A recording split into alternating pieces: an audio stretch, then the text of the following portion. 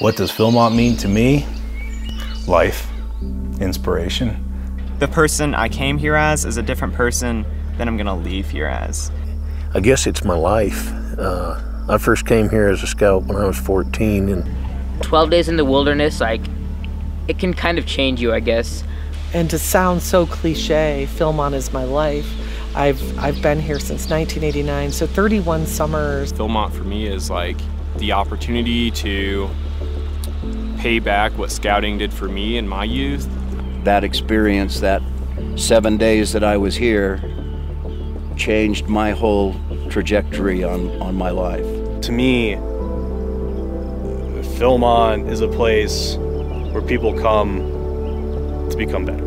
The other aspect of what we're doing post-fire in response to the Ute Park fire is actually working to mitigate the effects of the future fire, working to improve the health of our forests, to make them more resilient to future fire, to improve wildlife habitat, to reduce tree density, and just make it so when a next fire happens, we're not having the crown fire event, we can have more of a natural ignition.